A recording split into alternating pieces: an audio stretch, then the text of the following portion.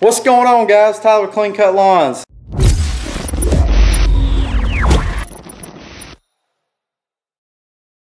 Hope you're all doing well. If you haven't been to this channel before, go ahead and hit that subscribe button. And today I just want to talk about trash cans on a lawnmower. I picked up the groundskeeper is what it's called, to put on the right standard to put trash in. I got tired of using that little thing right there, even though there's still some golf balls in there from mowing yards on a golf course and whatnot. But so I picked up the groundskeeper.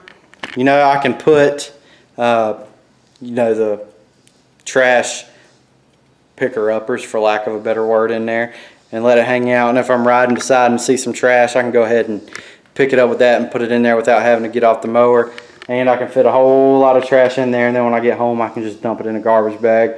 Or if I stop at the gas station, I can go ahead and drop it in the garbage can right there at the gas pump.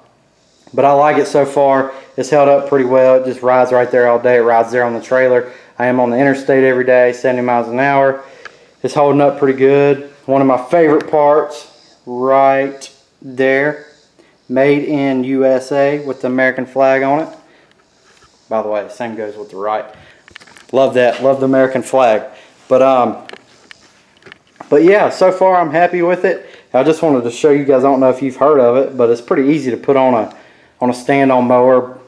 Probably could go on a walk behind pretty easy too, but I don't think it would do it very well on a zero turn.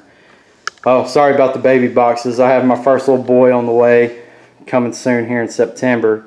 But so that's what those are doing over there. I'm running out of room for stuff in my garage.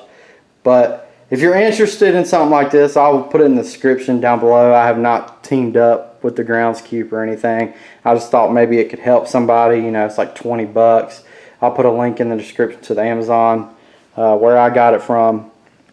And maybe it could help you out. Now, Paul from Paul's Prime Cuts was talking about putting a bucket up here on the wing nut, but I don't think that would work on this particular one because my wing nuts are right there below.